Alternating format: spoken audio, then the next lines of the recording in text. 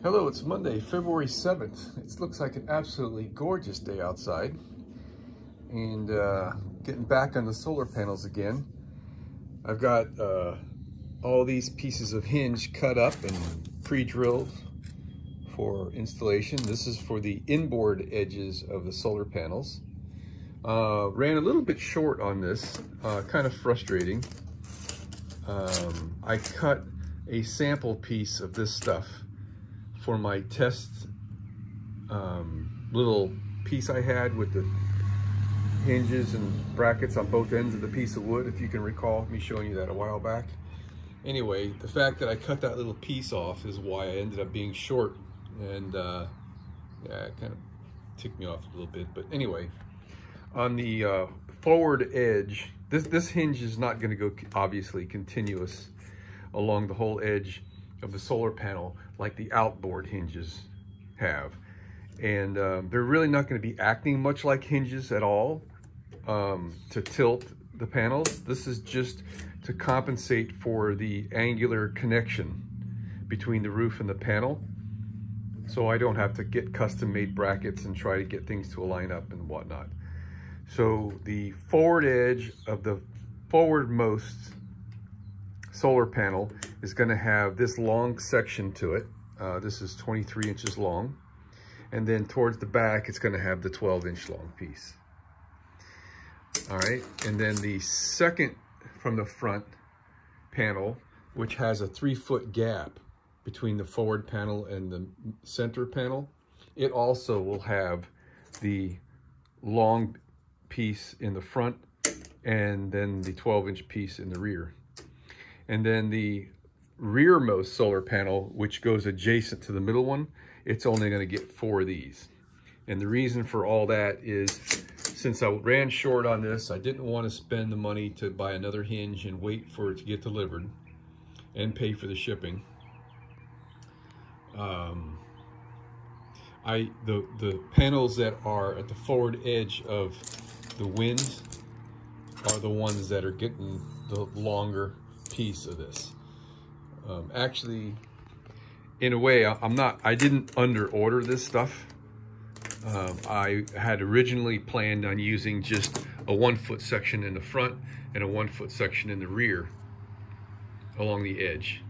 It's only that I had really a little bit extra length here and decided to go the extra mile, so to speak, and add some extra strength to the forward edges of the panels that are going to be at the brunt of the wind. All right, I was showing this a little earlier. These are my favorite furniture foot slides. I think both Home Depot and Lowe's have these things. They really do a great job. They're rubber on the part that goes onto the furniture. There's a metal washer on the inside, so it's got some strength to it. This is like a hard nylon surface to rub on the floor, and they come with screws, not nails. So you can just take the screw out and replace it if it ever goes bad. And I've never had one ever go bad anyway. So I just put these on a chair inside the bus to protect the floor, hopefully. I mean, you kind of can't even protect the floor, right? Because that nice piece of plastic is nice and smooth and clean and all that, but once you introduce some sand on the floor, you're grinding the floor anyway, no matter what. All right, so let's get started on this. I got the game plan. We're going to install these on the solar panels that are on the roof right now, the 3 that are on the left side of the bus. Yeah. Hey, there's a big old black duck out there. And in order to do that, I'm gonna have to tilt them up so I can have access. And on the forward edge of the very front one and the center one, I'm gonna have to drill a hole in the corner of the panel. It's this forward hole right here. Let me show you where that goes. Okay, I don't have the actual hinge that's supposed to go here. This is a left hinge, and this is a right panel. But I can show you how it's going to go. Actually, I can do it this way. Here, all right. This doesn't go here, but this gives you the idea. So there's pre-punched holes all up and down this thing. That's a hole I drilled. And these are for the installation. There's a ground screw. All right, and along the hinge side, I've got a piano hinge larger than this screwed in these holes. The one I drilled, this one, I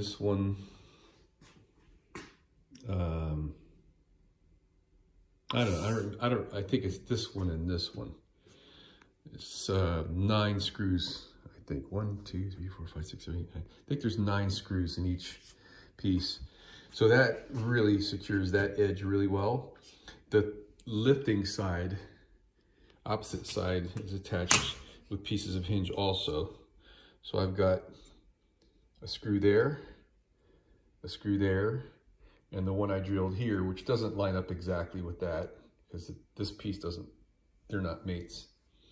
And then I'm going to have another piece of hinge right here, like this. Okay, so that's on the forward leading edge, and this is on the rearward edge. And I'm confident that that's plenty securement for these panels. They're very, very rigid and very strong. So I got no issues with that whatsoever. I'm actually overkilling it. Okay, I'm getting ready to go on the roof of the bus, and I'm taking all the hardware for the left side. So we're gonna need 14 screws. I'm gonna bring 15 or 16 so I can drop 1 or 2. Same with the nuts, and then twice as many washers. We're gonna need the Phillips on the drill driver, the impact gun, a 7/16 wrench. What else? I need to bring the drill with the drill stop. Do I have that here already? Yeah, right here. This drill with the drill stop so I don't accidentally drill a hole into my solar panel. But I'm not going to use the air drill. I'm going to use a battery drill. So I have to switch that. All right, I'm going to need yeah, some bracing to tilt the panel up so I can work on it. Got to figure out how I'm going to do that. Alrighty, here we are, looking rearward, underneath the forward panel. God, I can't wait to get this stuff hooked up and see how much it actually produces. So I'm using this 5-gallon bucket here as a jack stand. The 12-inch piece is going to go right there. And the longer piece is going to go here. So it's going to use, where am I? Let me get this thing put up. I'm laying on my back here, so this is, there we go.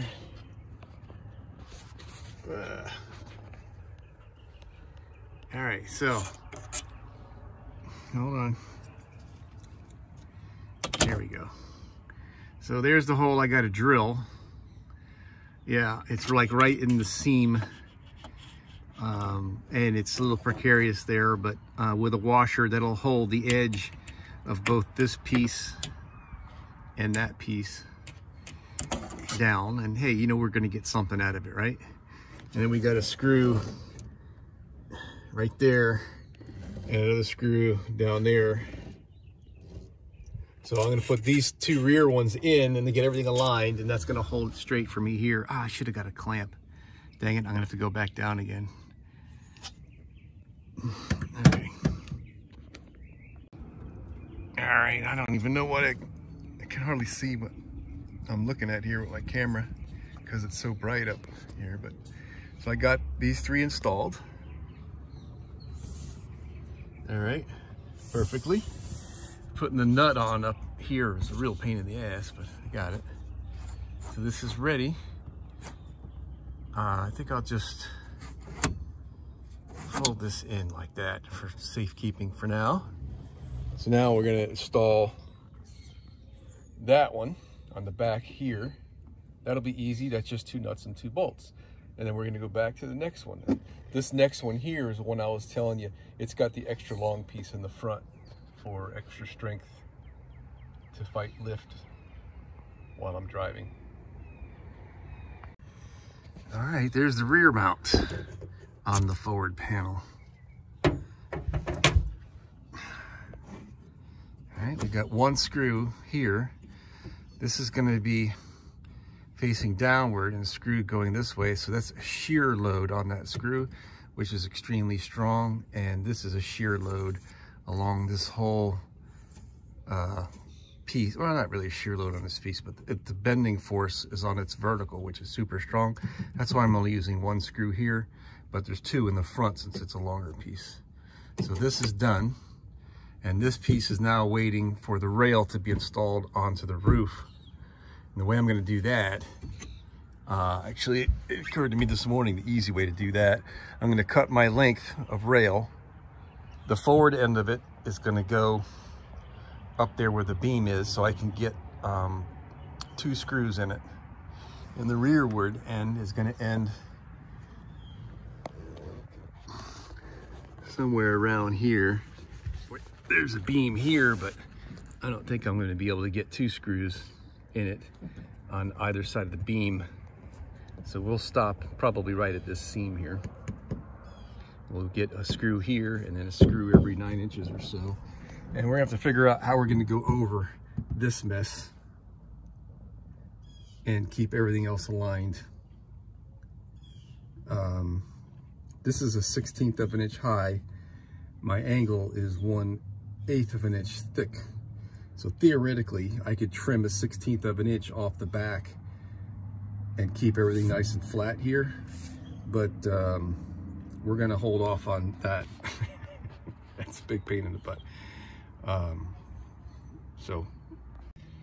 right, this is the middle one. The forward hinge on the middle one. It's painfully obvious I should have installed these before I put the panels up here. That's how it's going to go on the right side. I'm definitely going to do these ahead of time. All right, so now I've got 3 more 1-foot pieces to put on, and those are very easy. There's no drilling required up here. Okay, so this is the angle piece that's going to go on the rear 2 panels on the inboard side. The forward one is right here.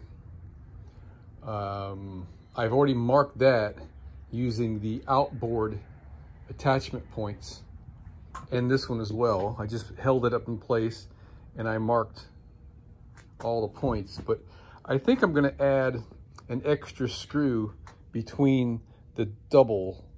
This is where the roof beams are, here and here, and right now I've got 2 screws between. I'm thinking I'm going to put 3 screws in between. It's like 9 1/8 inches, and I guess it could be more like 6 inches spacing. I'm going to explore that right now. I got plenty of screws. The roof is a little bit more flexible towards the middle than it is on the outer edges where it's got the curve in it. So I think it warrants having more screws to pull it together, since the Gorilla Construction adhesive is, you know, rather thick, and it'll press the roof down between screws. Maybe I'll even go with more than that. Got to count up how much I have, because you can't really have too many screws, pretty much, right? So let me explore that right now. I've got a little more than 100 screws. Thought I overbought these things, but now I'm thinking that was a very good choice. I've got a full box and a partial box. Let me take a moment to calculate how many screws it will take me to do what I'm thinking, and if 100 and whatever screws is enough. Well, we're done for the day. We got some really crappy clouds on the horizon, and I don't know, it's getting to be pretty late, so I'm gonna just call it quits for the day. But I got great progress today. It seems like, I don't know why it took me all day to do that. Seemed something, I don't know, but it just took longer than I thought today. So we got this piece of angle screwed and glued with Gorilla Construction adhesive, the whole length. And the install went pretty uneventful. I was gonna thread the holes with my thread forming tap, and I forgot, but the screws went right in. I guess being above the screws and pushing straight down on it makes a difference, because I worked my butt off doing these over here. But you can see we're in place. There's the longer piece of hinge at the front edge. We're gonna have 2 screws in here, one here and one here, and into this piece we're gonna put a riv nut, or whatever you want to call those things. Sheet metal nut. It's not a sheet metal nut, I think a riv nut is the right term for it. I've got a bunch of stainless steel rib nuts that go back there, so that way I don't have to put a nut on the back side to screw the bolt to. I can just screw the bolt straight in there. Downside is they're not self-locking. Yeah, all the other fasteners I've been using here, we've been using nylon insert lock nuts on everything, except for the sheet metal screws, but they're kind of glued in place anyway. Gonna play hell drilling that hole, because it's so close to the roof. I'm gonna have to pull some slick moves there to make that happen. It's the next 64th size bigger from a 3/8, whatever that comes to, which is a pretty hefty drill bit. So we're gonna pre-drill through there with 1/4 inch, so we'll be dead on with the hole in the hinge. And yeah, I'm very pleased. I'm also very glad I only use sections of hinge here so that the panels can ventilate. And this is the higher side of the panel, so if there's no wind at all, we'll get a little bit of flow coming out here, just due to the fact that heat's going to rise out of there. Very happy with how it turned out. And we're that high off the roof, which I think at the lowest point maybe 9/16 of an inch, and it's really solid. I'm very pleased. There's like no concern in my mind whatsoever about strength on this. Actually, it stiffened up the roof, putting the aluminum angle. It's taken the oil canness out of it. And when I put the other one over here, it's going to even add.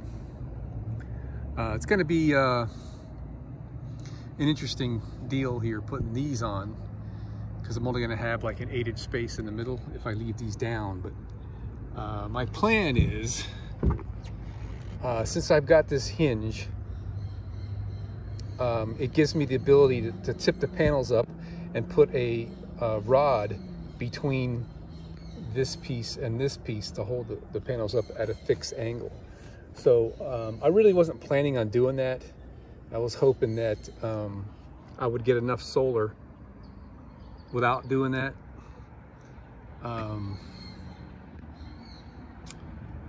But I guess what I'll do is I'll just make a full set. 1, 2, 3, 4. I really need 6, but I need to find out what it's going to take for me to do that, because the hinge is going to yield for the angular movement of the panel, but I don't have a hinge on here, so I got to come up with something that's got an angle built into it for whatever, you know what I mean? So not too excited and worried about that, but everything went really well. Down there's a little hatch, not hatch, but cover plate. That's where the white strobe light was that came with the bus original. And I had put this on there quite some time ago. And the aluminum ended up going right over these 3 screws on that side and really close to that screw. So I put a little notch in the aluminum to make sure I wouldn't have interference. And I just filled these things up with Gorilla Construction adhesive just so it wouldn't hold water. and I goofed here. I drilled those holes to 1/2 inch diameter to give way for the, screw head to come through. And I goofed and drilled this one out to 1/2 inch, so I had to use a washer on that. And thankfully, I had some large area washers. Gonna come back later and wipe something over these screw heads to make sure they're stainless steel screws, but fabulous screws, by the way. They really are holding very, very well. I'm tickled how nice they're working out. I'm actually thinking about maybe putting an elastomeric paint up here. I don't know. One of these screws I stripped. I over tightened it. I don't know which one it is. It might be that one right there. It's got a pretty big gap on it underneath there. Somehow I don't think it was that one. I think I purposely didn't tighten that one too much so it wouldn't deflect this aluminum, but I think we'll get a screwdriver and put the whammy on that. But all in all, great day. Very, very excited. Wow, I just noticed something. The roof is not perfectly flat. I mean, it's just a school bus, right? But let's see if I can zoom in here. You see the juncture between the two panels right there? One's higher than the other. That bugged the shit out of me. So I think what I'm gonna do is I might, right now these panels are just resting on the hinge pin area right there.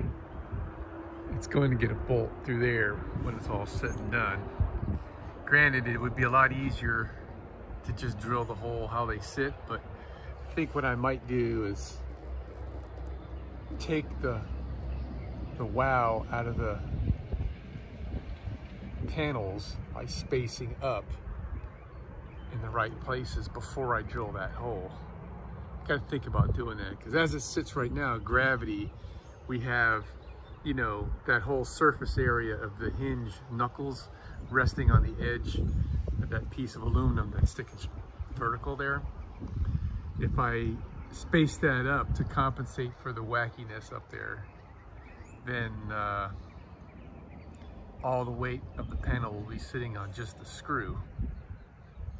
So I got to think about that. It's probably better I just leave things alone, but So next step on the agenda is bonding this rail to the roof on the forward panel. That shouldn't be too bad. And then I got to make these rails for this side and get those things installed. I can't install those. That's right, I can't install these rails until I get these panels installed, because I need to locate where this line is right here. And that's what the panel does for us. So, I'm not gonna finish today because I need my little woman to help me hoist the panels up on the roof. So, yeah.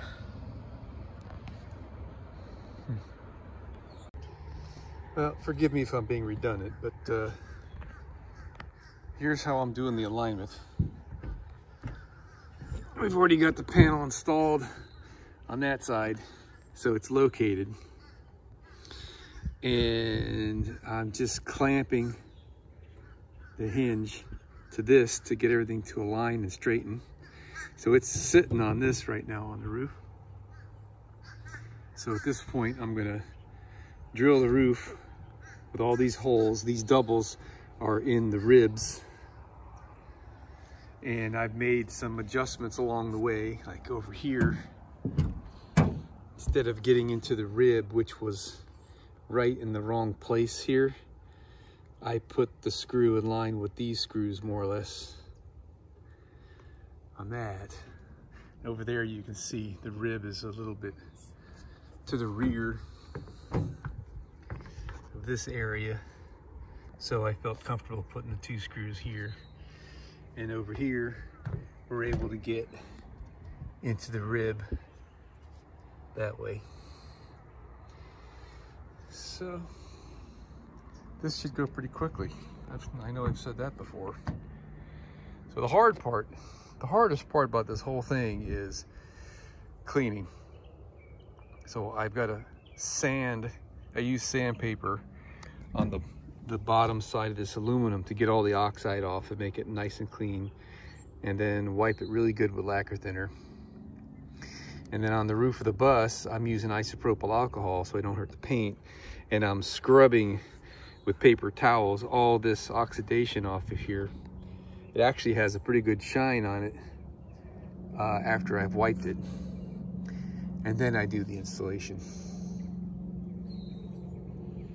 So I did realize yesterday it took almost a full tube of Gorilla Construction adhesive to do that length, which that's 165 inches long. It was almost a full tube.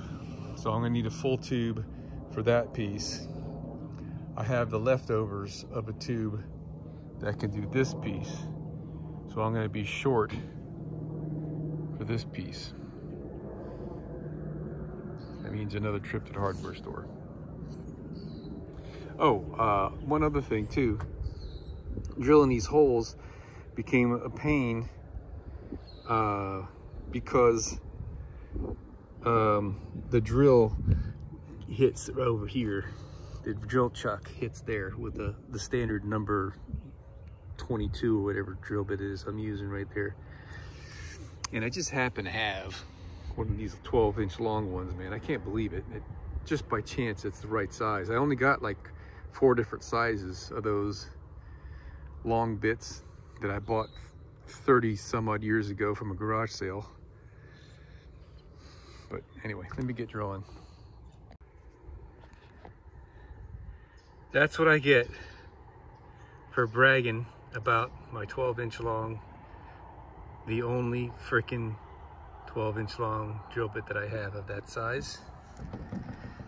Broke off flush in the frickin' hole.